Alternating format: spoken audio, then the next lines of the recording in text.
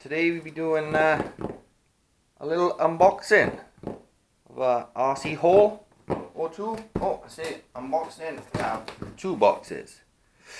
Right. This one is from eBay and the smaller one is from Hobby King. Do the big one first, get it out of the way. Find a knife. There we go.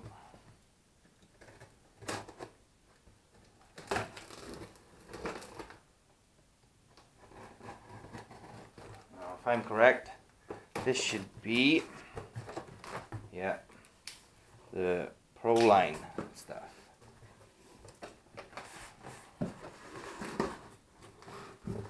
See that? Right, let's get a box. Put it in this box.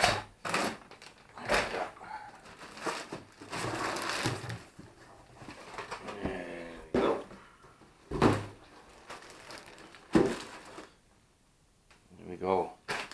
Right, first up we have a Proline Bulldog. I've been wanting one of these for months, well ever since I had my trophy truggy, but they've always been too dear. They've been like 50-60 quid on eBay. This one came up and I think it was £25 with like 2 or 3 quid postage. That's the one there. Right, focus. There you go. Yeah, so I'm dying for this one. Let's just open him up and have a look.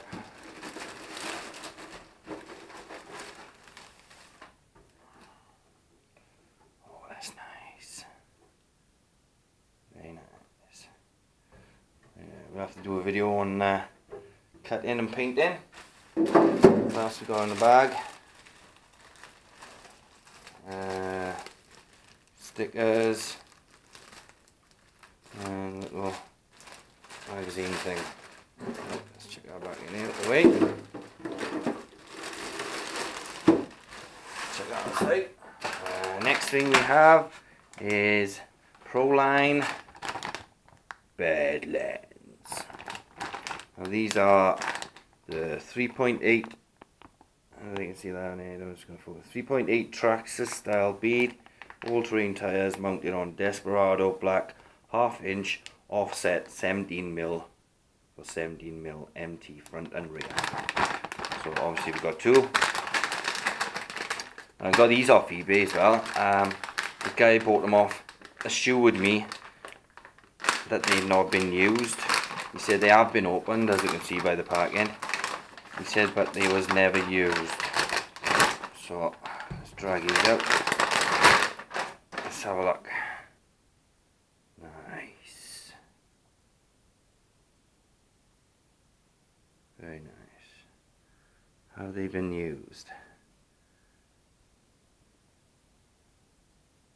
No. You can usually see a bit of wear from where you tighten them on if they've been used. On the tire. Oh, look good to me. Really soft foams. And they've been, well, I was expecting them to be bigger, to be honest. They're, well, bigger than the ones on my trophy truggy. They're roughly about the same size, I think. Yeah. Very nice. And the same in this one.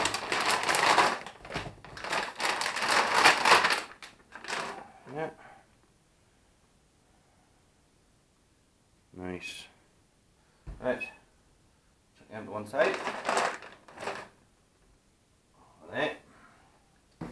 Moving on to box number 2.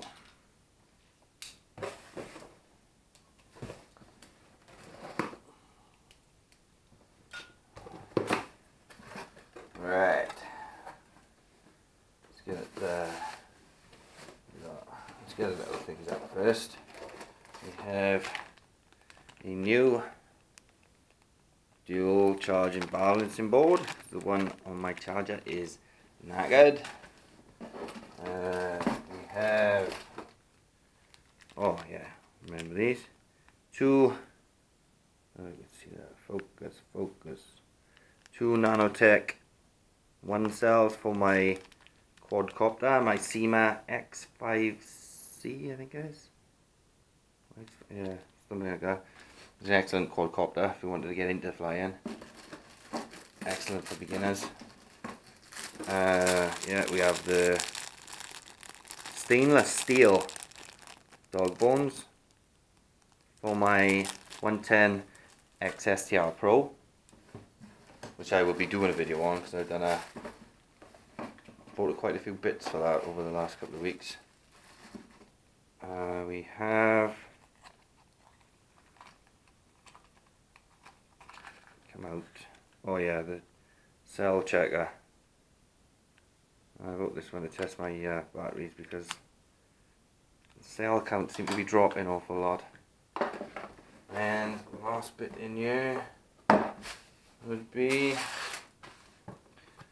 this Trackstar car cooling stand. I wanted a stand for ages, but I never really bothered. I always used a box or something like that. But I'd seen this one while I was ordering the other stuff. I think it was only like £8 to £9. And I thought, yeah, get it. May as well get it if I don't use it. It'll look nice for the car to sit on. So open them up. Oh, it does look nice, really. Red perspex with 2 cooling fans with LEDs in them, look at it. So that should glow up red, I'm assuming. I don't really need these fans, but you can always take them off and put them on something else if you don't want them on there. Let's have a look. I think I've got a 12-volt plug here. There you go. Just test this out. Plug that in.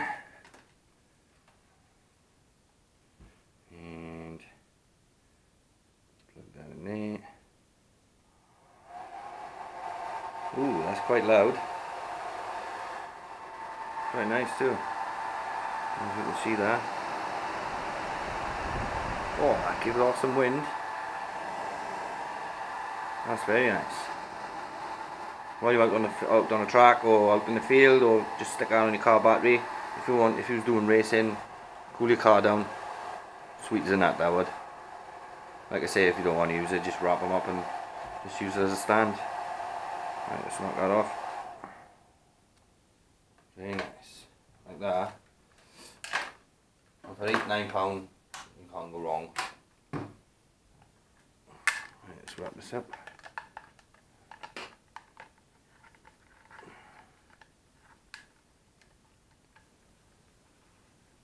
Clips.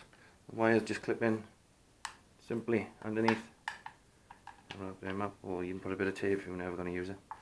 That is nice, to be honest. Let's get the old trophy in here so you can have a look. Oh, fits lovely, fitly. Oh, while we're here, let's go and bang these bad lines on, sir.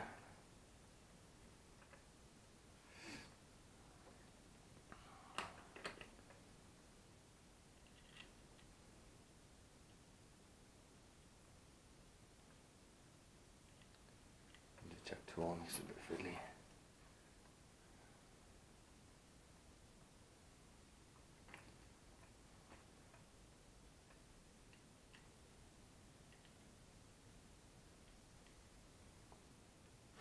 Very nice.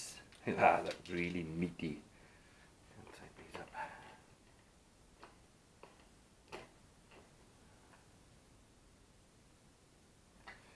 Tight.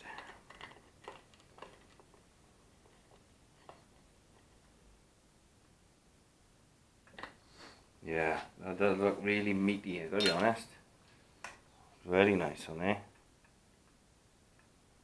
Oh, I got a fan. I didn't do an update on that. Bought this one off eBay as well, come from Hong Kong. I think it's for a 1/5 scale. I think I had to bend it around the motor and then slide it on. It's a monster fan. Does the job. Alright. Let's move all this out the way. Let's have a look.